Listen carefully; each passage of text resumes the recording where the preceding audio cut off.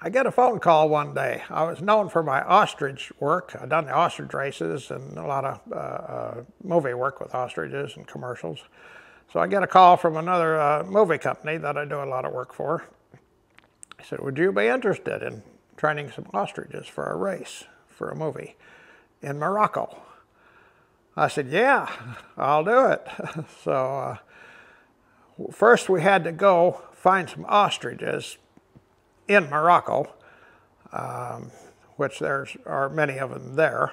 So we scouted out and found the ostriches, came back home and done a lot of planning, went back over and started training. So we got a dozen ostriches. I think we only raced 6 at a time, but we had a backup group. So you could keep filming all day long if we wanted.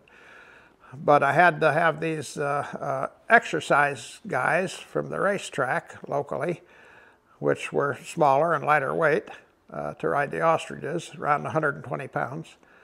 But anyway, I had to teach these guys how to sit on the ostrich, and we had to practice and run, and so they could learn how to balance and kind of, maneuver the ostriches somewhat.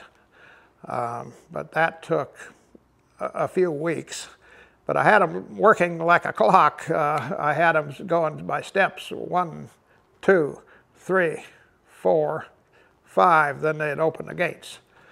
But first they had to stand up over the ostrich, then pick up the wings, sit down on the ostrich.